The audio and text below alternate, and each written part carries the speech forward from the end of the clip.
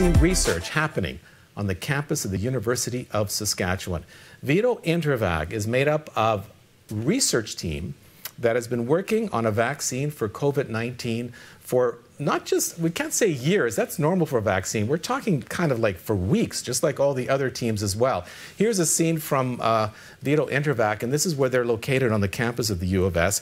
But the folks here are part of dozens of research teams, credible teams from around the world, and they're really racing against time to come up with that critical, magical vaccine. So let's now connect with Dr. Volker Gerdts. He's Director and CEO of VIDO InterVac, and he joins us live from Saskatoon. Dr. Gerdts, welcome to the program. Thanks for having me.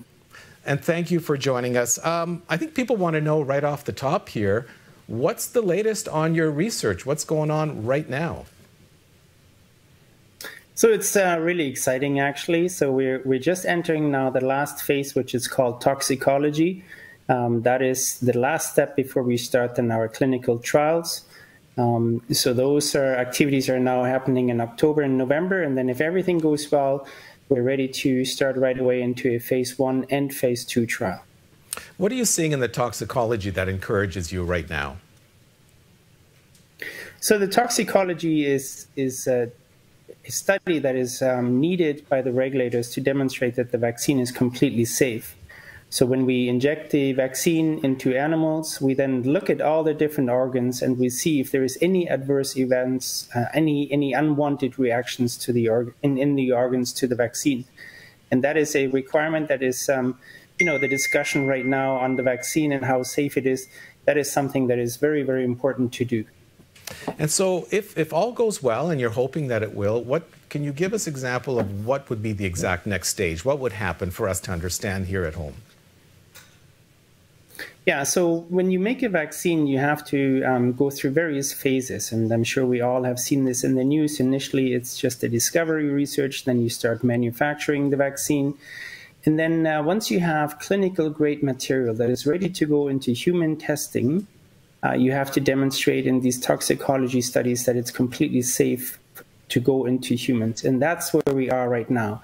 Once we have cleared that hurdle, we can go into these human clinical trials. And then as many of these other vaccines go through them, so there's a phase 1, phase 2, and phase 3 trial.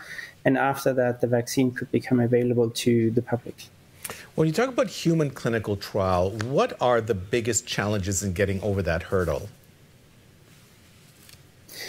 So again, it's all about safety. So, again, nobody right now wants to cut any corners. We want to make sure that all vaccines that are going forward right now are safe.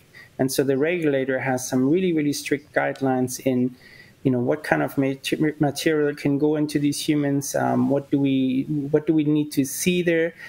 We can't have any unwanted reactions to it and so on. So it has to be completely safe to go into humans. And so that's the biggest hurdle to make it over. However, our vaccine, we have chosen a technology that has an excellent safety profile. It's a proven record technology. It's not like some of these others that are going forward right now that haven't been in humans yet. Ours has, and there's many, many vaccines in humans that are using the same technology as we are right now. So we know that our vaccine is very safe. We'll just have to demonstrate it. And then once we have that hurdle cleared, we can then apply for a clinical trial and then start our clinical trials in December. You talked about some trials that have gone further ahead but not been tested on humans, and you're concerned about that. What exactly are you worried about that? Because I'm sure a lot of people have read about the trials in Russia, the vaccine research in China, for example, that's being fast-tracked, so to speak. What do you make of that?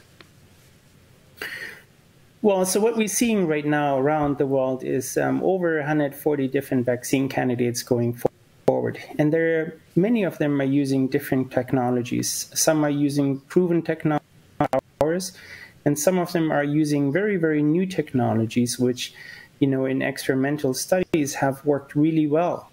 And so scientifically, I think they're great vaccines, great technologies to go forward, but they haven't really been in humans yet. And so we don't know how well they will work in the context of the COVID-19. And that is something that now we're finding out in these so-called phase 3 studies, when you actually take the vaccine out there in the field and then see how well it works.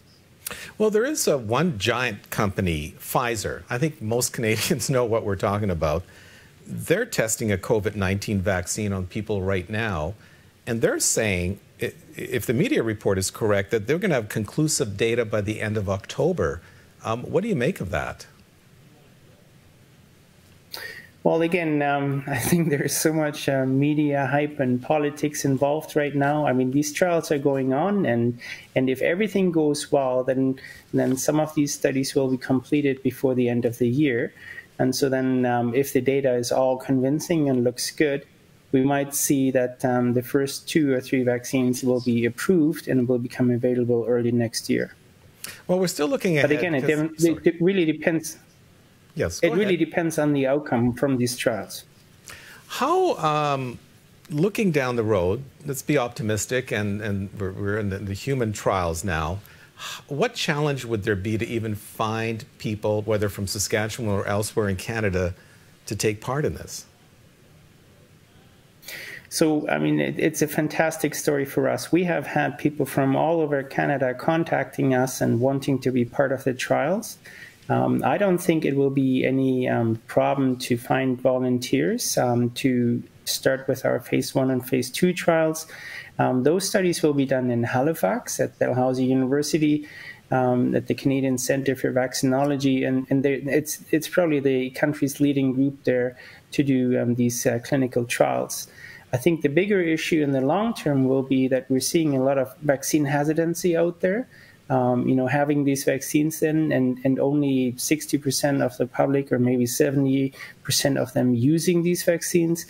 And, that's not good in that we don't get much herd immunity then. So we're not really, the virus if many people refuse to take the vaccine.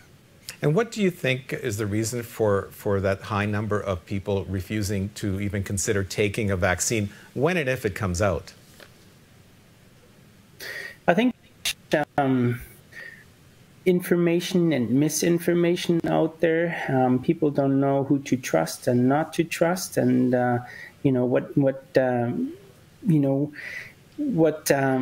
what information really speaks to how well these vaccines will work and what is just made up and so on. So there's a lot of issues out there. And again, I think what we're seeing is, as long as people, trust the scientific data, the real data that's coming out and showing how well these vaccines work, I think that's the best advice for everyone.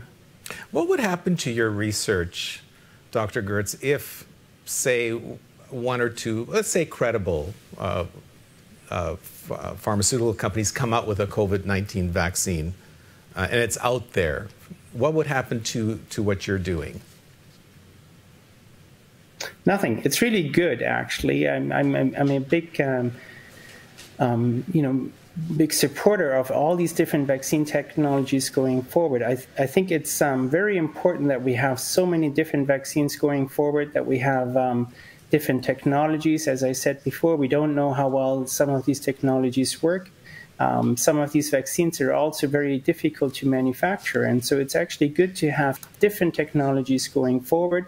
They might be more cost-effective. They might be easier to manufacture. So it's good for the country. It's good for the world to have as many vaccines as possible going forward right now. So give us a ballpark before we wrap things up here. What do you think would be a reasonable timeline to see a COVID-19 vaccine out there for millions of people to take?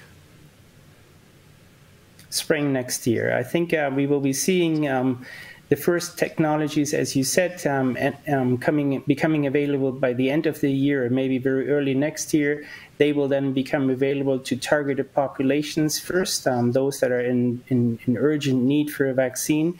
And then for the general public, I think it will be spring to summer of next year. Dr. Gerdts, thank you so much for talking with us and taking time. This is your personal time, so I really appreciate you doing this for us. Thank you so much, and all the best with your research. Thank you very much.